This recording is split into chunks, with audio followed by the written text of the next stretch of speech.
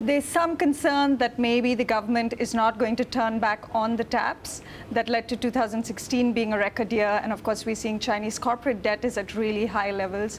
How do you see M&A activity into China and outside of China? Ruth, this year it's definitely slowed down after the crackdown and some reforms.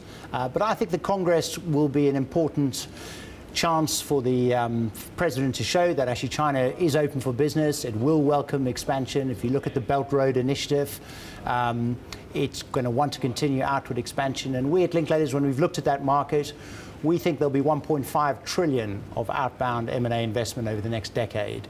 So still a massive player in world M&A.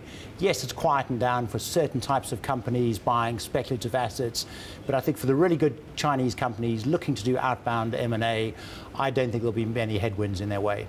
You spoke of buying into speculative assets. One of the big stories about whether Chinese companies are going to be buying is into Aramco, amid talk of whether they go ahead and they do an international IPO or whether they do a private placement. You probably, being in London, have seen a lot of the noise around investors being unhappy with the rules being changed for the London Stock Exchange. How do you see that playing out? Will the world's biggest IPO end up being a private placement? So it's fascinating. You've got an amazing company in Saudi Aramco, but the problem is, how do you get a free float for a company that big of 25%? So I think London would love to have it. The regulators do need to listen to the long-only funds who's saying don't go and drop the standards and just make exceptions just because it's a big company. We want to keep the governance standards high. So hopefully a middle ground can be reached. Normally they can with practical people.